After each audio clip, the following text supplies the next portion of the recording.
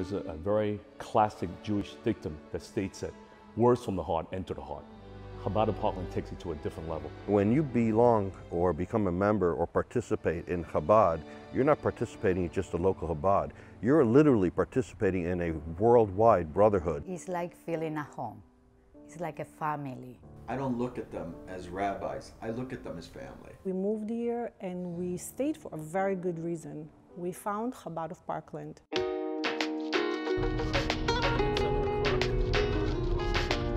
Early 1975, when me and my wife were chosen by the Rebbe to be shluchim in Florida, and it was interesting, we had a private audience with the Rebbe. And one of the things that sticks up in my mind and I live with every single day is we should be lights to light other people, neiros lahoyer. And as I saw the Jews started moving north, I started my first Chabad center in Hallandale, moved up to Inverary, going north, Coral Springs, Margate area, going north of that, I went to Boca Raton, then I went to Boynton Beach, Delray Beach, and I kept on moving Chabads.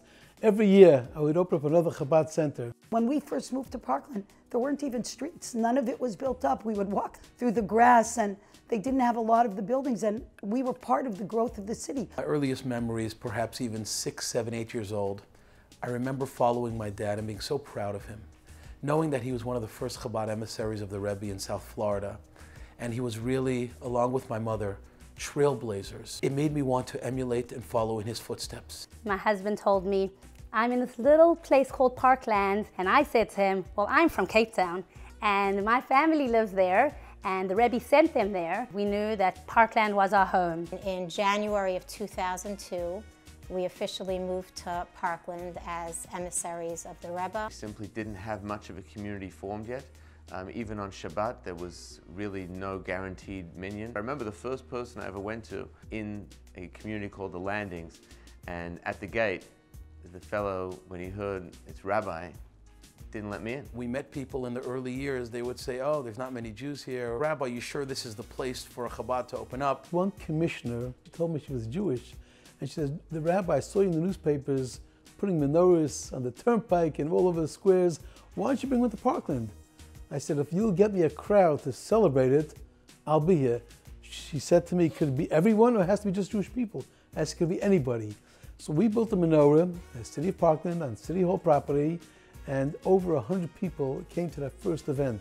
It didn't take long for that to really become very apparent to us that we were not only welcomed, but warmly welcomed by so many people. When I come now and I see close to 1,000 people, and somebody will come over to me with their children and say to me, remember when, remember this, and they're a product of the work that my husband and I did. What could you ask more than that?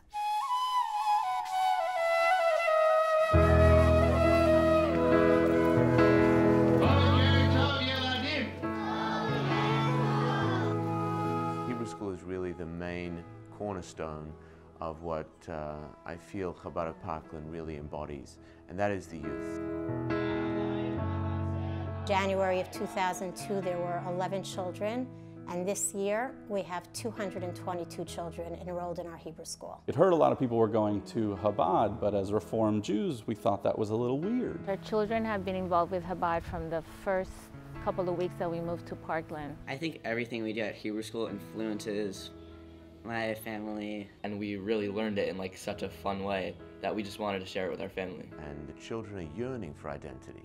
They're yearning to be connected to their traditions, to their heritage, and it's not going to happen automatically. Baruch.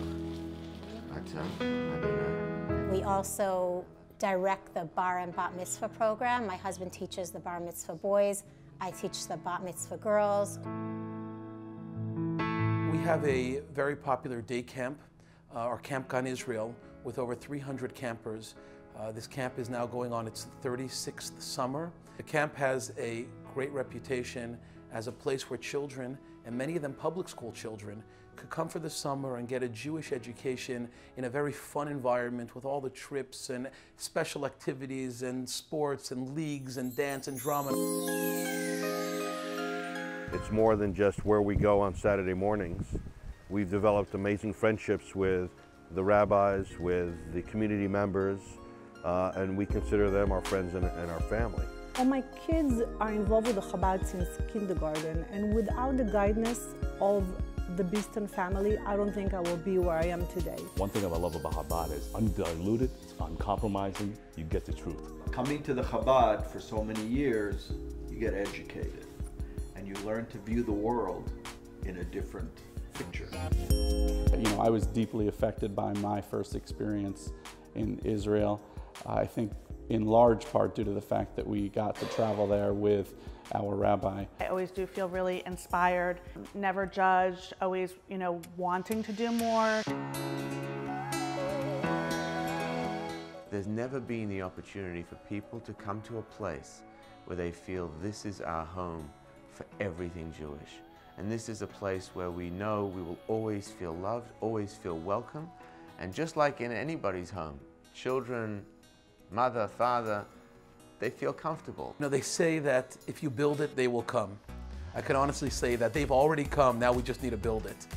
This is our moment. Parkland, we were part of its infancy. We grew together as a community, and now we're going to step into the next level. We can't wait until the shul is open. I think it will be great for everybody because it will be big enough that everybody can come in.